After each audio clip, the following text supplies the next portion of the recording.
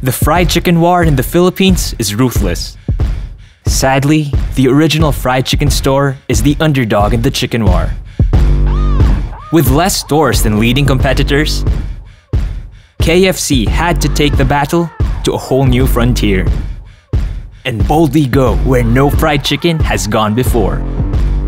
The Amphibious Delivery by KFC. We partnered with H2O Technology, who made the first amphibious vehicle in the Philippines, and delivered to a place that has been inaccessible for decades. The submerged city of Artex Compound, also known as the Venice of the Philippines. Di ko akalain na may magdi-deliver dito kasi wala namang nakakapunta dito. We went where other brands couldn't and wouldn't, and surprised Artex residents with buckets of our fried chicken. Word of our special delivery spread and led to a 72% increase in delivery sales during the launch. The stunt got picked up by local and international media, receiving a total of 230 million impressions.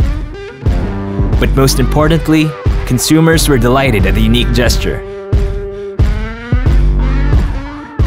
giving rise to a 42% increase in brand love.